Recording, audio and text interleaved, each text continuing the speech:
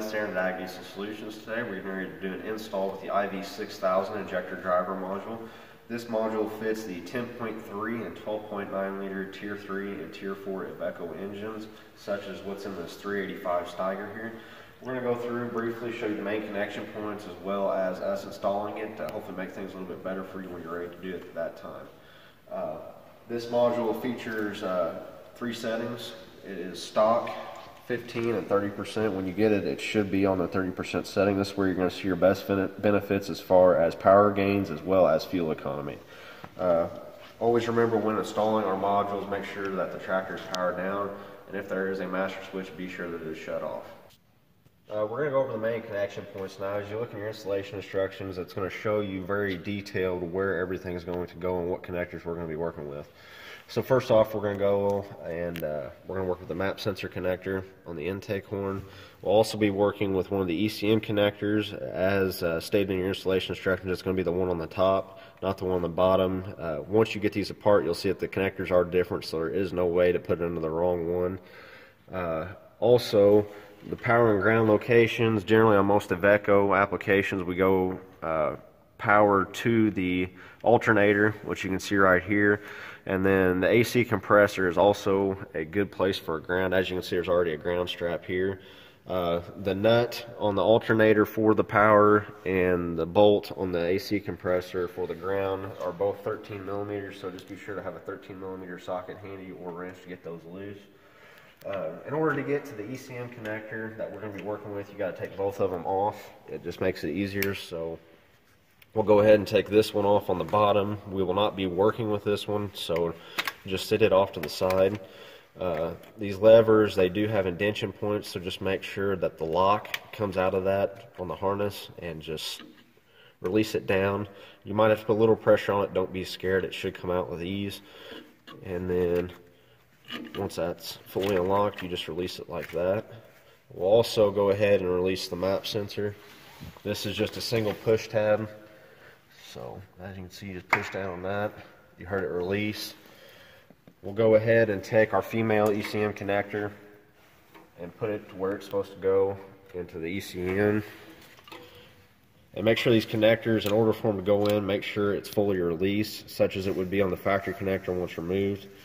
And we're going to go through. There's only one way for these to go in. Do not force them into the ECM. You see that went in there like that. The lock on our connector is actually going to be the opposite of what the factory is, but the way that we're putting it in is what is stated in your installation instructions. So once the female connector from our harness is into the ECM, we will take the factory female connector and go into our male connector. Now, I can see where this would be a little more confusing if you're plugging it in, but if you look on this female connector, on one side there is an indentation point that lines up with the alignment tab and this male connector on our harness. Just make sure that that indentation point slides right in line with that, otherwise it won't go in the opposite way. So we'll go ahead. That's in. We'll go ahead and lock it now.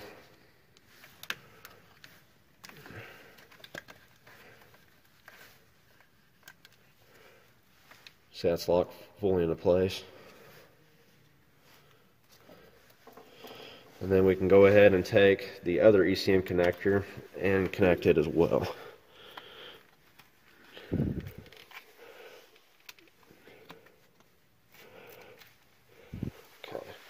Now we will take the female map sensor connector from our harness and plug it into the sensor itself.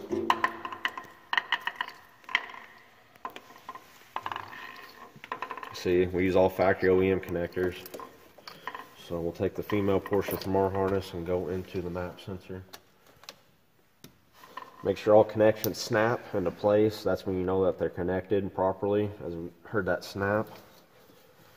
We'll now take the female connector from the factory engine harness and go to our male connector. And there's only one way for these to go on as well. Make sure the locking tab is on the ramp side, as seen here, and that'll connect.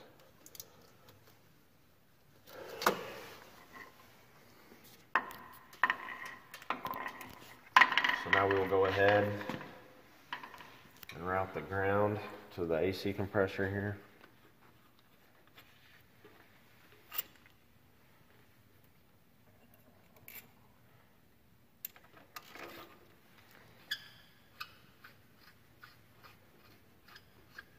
Thread that in. And then we will now take our power strap and go to the power location on the alternator. See, just like that. So we'll get all these connection points fastened up, and we will follow up, make sure the tractor runs properly, and we will be. We now have the power and ground straps ran, and we've got all those connection points tightened up as well. As you can see, your finished product. Make sure that the protective boot goes over that too. It'll help prevent any corrosion from occurring. As listed in your install instructions too, be sure to mount this module in a good secure place. As you can see here, we routed it on the factory wiring harness on the loom. That's a good location. Just make sure it's out of the elements, no weather can get to it.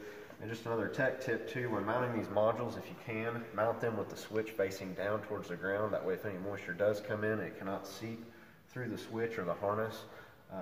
May potentially cause issues. We don't see that very often, but it has happened, so that'll help you eliminate that from happening. But as you can see, we also got the module connected as well as the harness. If there's any excess harness, just try to tighten it up as well and keep it from moving around. I want to thank this customer for another great module. He's ran one on his combine for the first time, very satisfied, very happy with the gains and incentives we're giving him with our product.